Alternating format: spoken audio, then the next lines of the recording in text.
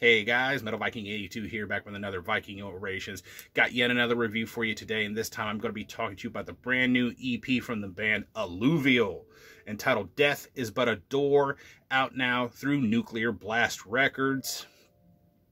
And if you're not familiar with Alluvial, they started out, I guess, as a more progressive death metal band. Now they're kind of considered more deathcore, gentish, which I know might frighten some people away, but definitely give these guys a chance. But yes, they are based out of Atlanta, Georgia. Been around since 2016, featuring Wes Houch on guitars. He's formerly of Black Crown Initiate, and also he was in The Faceless, among others. Tim Walker handling the bass. He's a former live member of Entheos, another sick band. Zach Dean handling drums, and finally Kevin Muller on the vocals. He's formerly in Pyrexia.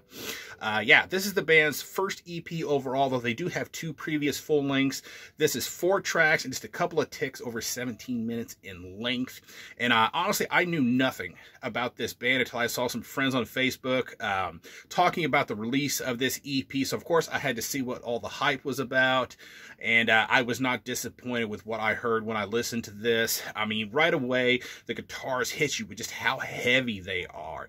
It's mostly mid-pace, but they also like to slow things down for some nice chuggy sections and throw in some pinch harmonics here and there at times. And the solos, I think, are just excellent.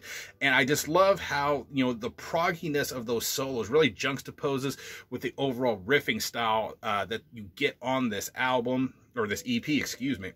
You know, though I will say the lead-off track, Bog Dweller, it does start with kind of a slightly faster paced, chuggy gallop with your standard kind of, you know, dun dun dun deathcore chugs mixed in, you know, so it's kind of like, you know, there'll be, you know, galloping, then do a dun dun dun, then back to the gallop. But yeah, you know, this the way that whole way of riffing this, you know, interacts with the fast double bass and the blast beats underneath of it. Just really gets your head banging right off the bat. Really thick tone bass on this EP with a little bit of a twang to it, easily heard throughout this entire thing despite not being super high up in the mix. Now when you get into track 2 though, Fog Belt, here it seems like it kind of cuts through the mix just a little bit more, especially around the 3:32 mark, and it just sounds so damn heavy.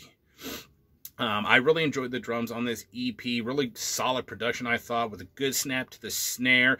I loved the kick drum sound that they got. He does a lot of really cool patterns, rolls, and fills, and I just loved his, you know, blast beats and his double bass work. Very impressive. Yeah.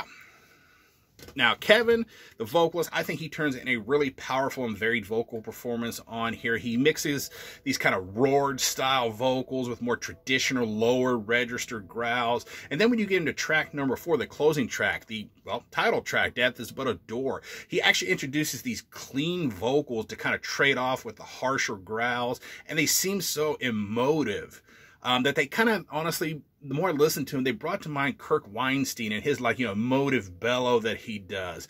I almost wanted to say initially that it was more of a shout, but it's kind of, I don't know, it's kind of a shout, but just the way he gives the emotion in those clean vocals really brought to mind Kirk Weinstein, I thought.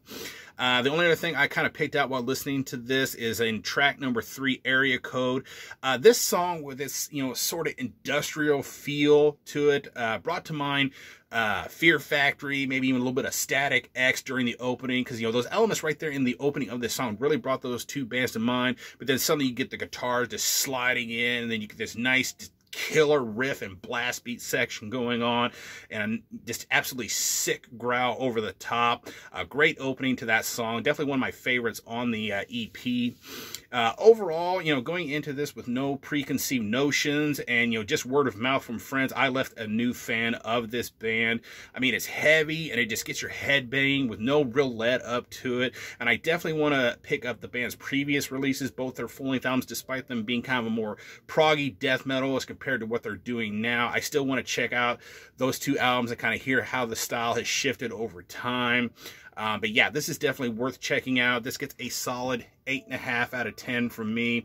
Go check out Alluvial and their new EP, Death is But a Door. I will be leaving a link down below to their Bandcamp so you can check this out. Pick up a copy for yourself. So yeah, really solid stuff, I think.